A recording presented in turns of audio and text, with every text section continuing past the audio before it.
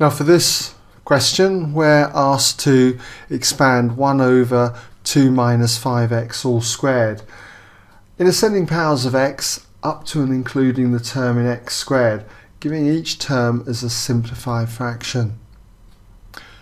So how am I going to expand something like this?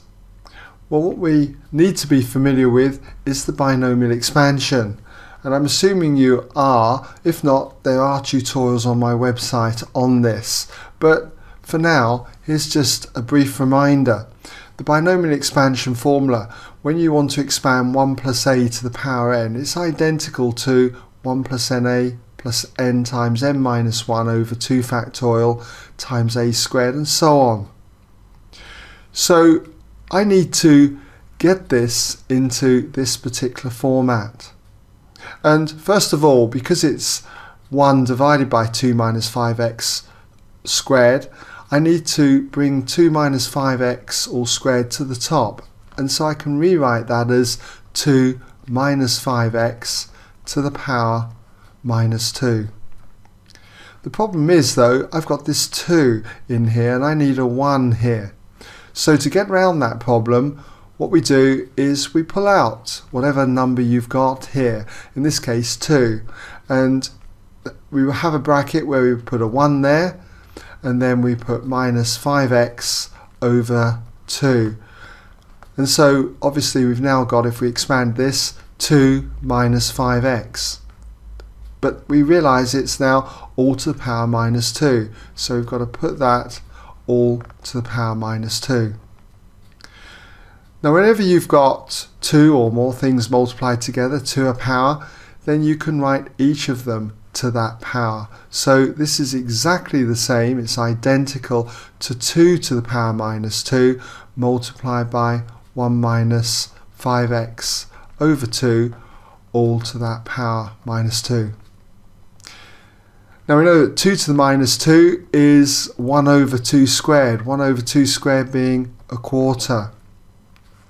And now we've got this in the form of 1 plus a to the power n, where n is the minus 2 and a is minus 5x over 2.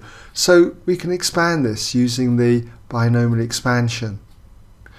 So if we do that, we've got 1 plus na, so we've got plus n being minus 2 times a being the minus 5x over 2. So we've got that. Now we go on to the next term, so it's going to be plus n, which is minus 2, times n minus 1, so we take 1 away from that minus 2 and get minus 3, divided by 2 factorial, which is 2 times 1, and multiply it by a squared, so multiply it by minus 5x over 2 all squared. And we were asked to expand this up to the term in x squared. So that's as far as we need go, but do try and remember to put plus and so on, even so, because there's going to be more terms behind this expansion. Now all we need to do next is just multiply through by a quarter and clean up these terms.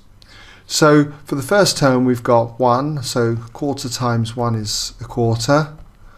For this next term, those two 2's cancel, leaving us with just simply 5x. So we end up with 5x over 4, or 5 quarters x. And for the last term, I can see that these 2's cancel here. That's going to be a minus 1. So if we now square this bracket here, we've got 25x squared over 4, times it with the 3, that's 75x squared over 4, times it with the quarter, and you end up with plus 75x squared over 16. And don't forget to write plus and so on. So there we go, we've expanded it up to the term in x squared and in ascending powers.